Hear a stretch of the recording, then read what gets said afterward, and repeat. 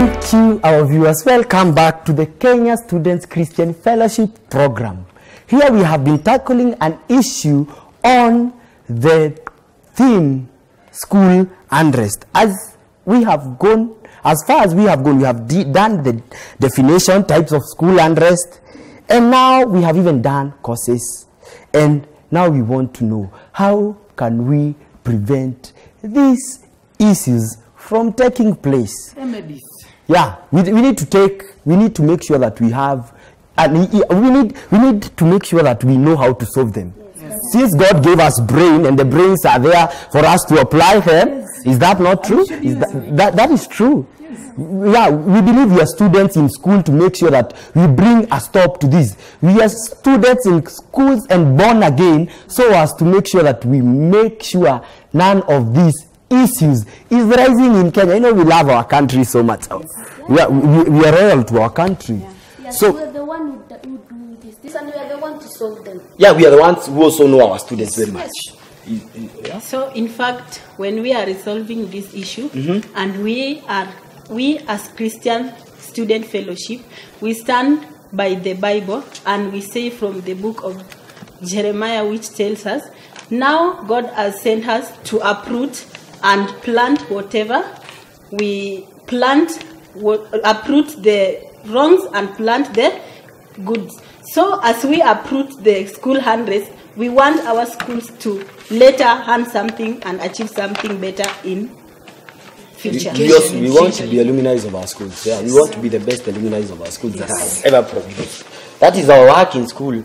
As much as the first priority is academics, we also want to make sure that our fellow students are morally upright. And accomplish the mission. Thank you for that. So, what are some of the ways that we can prevent these issues from rising up in our schools? Yes? I think there should be introduction of open forums in our school. This is where students can express what they feel, express their opinions to their teachers. The teachers can also respond to their opinions, so that you can get to solve this thing. Remember in Isaiah 1 verse 18 it says, come let us talk. Here again, we call our teachers so that you can express what you feel about this thing, so that you can solve them. One of us can solve this thing. Yes. Yeah, we believe our opinion does count. Our opinion really does count. Exactly. That we need to develop a mode of communication. You know, as long as you feel that the Githeri of today was not that good, you need to go and tell them, hey, talk to the cooks banner. This food. Yeah, you don't have to solve it in an organized manner. We cannot just tell ourselves that this Githeri was not sweet or it lacked. First of all, when I tell you, how will you sort my issue? You will not sort it because you just tell it to the are the ones who ate the Githeri. Just tell it to the principal. Yes. Yeah. Okay. Is there any other? Yeah. Another way of solving the school unrest in school, to introduce strong peer counseling to the students. This is because the students to peer and counsel their fellow students. This is because they are the one who stays with them. They live in one dormitory. They eat together. They even study in one classroom. So this makes the other students know the other student better than the teacher. So the student can come and guide others to tell them, let us stop doing school unrest. Yeah, it's true. That's I concur with her. We are the ones who know our fellow students very much. The dormitory you sleep in, you know the people better than even the teacher who is in class. The teacher only comes from 8, maybe up to around 4, or maybe he can have remedies. But the teacher doesn't know the students very much. I'm the one who knows my bedmate. Okay, this can help even when solving this problem. You know, the peer pressure influence comes from the bad company. This can help the student. When you have bad company, you can even counsel the student, and in a godly way that you tell the student. From the book of Proverbs, chapter 1, verse 8 to 13 says, my son, when other people come to you so that you can do evil things, resist and don't connect with them. So this can help us when we guide others in a godly way, so they can know that the school unrest is an evil thing before God. Yeah, and we also know that the devil comes to kill and destroy. That is what he wants to do in our high schools. And since we are many, we stand and say, no, the devil has no chance, because we know the one who is in us is greater than the one in the world. So, yeah, is there any other issue that I think selection of the students' leader should be done by the entirely leaders, because as my friends have said earlier on, students know by themselves, not teachers. So teachers, we can give chances to students so that they can select their own leader.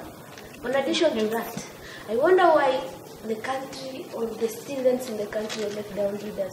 Yet, as in schools, we are chosen. Our teachers choose our student leaders for us. Why? Why is it that we cannot select these leaders by our own? And we know ourselves. Leaders by our own. So I think we should be fair to each other. Please, teachers, let us do these things by ourselves. Kindly. We just beg you in the name of God, just give us that chance. As much as we're in school, we're also learning. We need to learn how to vote. By the time we're out of school, maybe some of us will be over 18 and we will be citizens and we need to know how to vote. But the minute the teachers you are choosing for us, our leaders, what kind of citizens are you taking out of the school compound? Once we know that the responsibility of a citizenship is to participate in democratic public meetings. So, teachers, please allow us to choose our fellowship, our leaders for our own. Yeah, we need to do that. Seriously? It is like, let me not give that example. So is there any other issue? Yeah? Yes, punishment which involve guiding and counseling the student. We have to guide the student, we have to counsel the student so that when we talk to that student, he will not repeat the mistake than for us taking the stick and start punishing the student. Yeah, okay. That's true. That's true. In addition to that, punishment, there must be punishment, but you minimize the punishment. You know, sometimes you can punish the student, but you punish the student as you don't take the student as a human being. You see? So you punish the student as somebody, as human being like you. Yes, you cannot just beat somebody's child like a snake. No, that is not fair too. You cannot just beat me like I am a donkey. That is not fair at all. Yeah. At all. So we should be fair. Yeah, and as much as we are talking about the issue of discipline, we also need to understand that we, the students, must be disciplined in order to not collide with the teachers. You know, collusion is the cause of this. First of all, when I punish you, in reaction, you take a stone and break all the windows in the school. That's how students react. That's how students react. And we need to make sure that this is not going to happen. Let us learn how to overcome school unrest. And parents, you shall not buy new boxes because our boxes were burnt in the dormitory or any other issue. Is there any other? Yeah? Okay, another way of solving school unrest in school, teachers and parents. Don't stress the student to earn a bigger grade that he or she cannot manage. Let's make the student do with the grade or the grade that he or she can get, so that when the student get that grade and the student had even another talent, he or she can be very happy, than to stress the student to get a bigger grade. Later, when the student fails, you'll find the student going and hanging himself or doing any other things that is not responsible. Actually, to add that on the issue of the school unrest, some of the students are reluctant to do the exams. Once the student has been scoring a very poor grade, and the parent is pressuring the student. The student has tried to steal the exams, but he's not even scoring. Yeah, but the student has gone to music festivals, drama festivals, and he's stopping.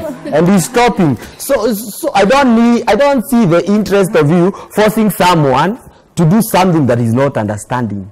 and we will be able to make sure that the school unrest, we are done with it. If we allow our students, we give the best to our students, and the little they get, or the more they get, they shall not resist the exams. Yeah? I have another students and the teachers should have efficient communication, such that if they have a problem, when the students have a problem, they can be able to involve the teachers. Therefore, there must be a certain efficient communication between the teachers and the students. Yeah, thank you very much. Is there any other? In addition to that, joint effort should be done between teachers, parents, Ministry of Education, and us as students at large. Yeah, and we are ready. We are ready. So when we join our hands, so we can be able to solve this thing. Yeah. We are willing to change.